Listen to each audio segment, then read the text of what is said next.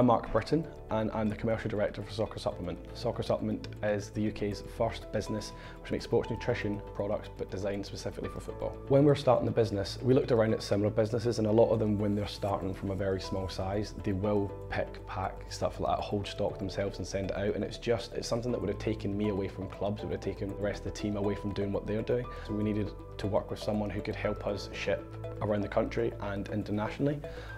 Outsourcing, it was a major key for us to scale as quickly as we had to, but to scale through a good partner that was reliable, trustworthy, accredited, and that we need to take it to that next level. Fulfilment Crowd ticks all those boxes. At the end of the day, this is a food product, but it's not only a food product, it's a performance product which is going to top level athletes. This is all Informed Sport tested, this is all batch tested, it's rigorous.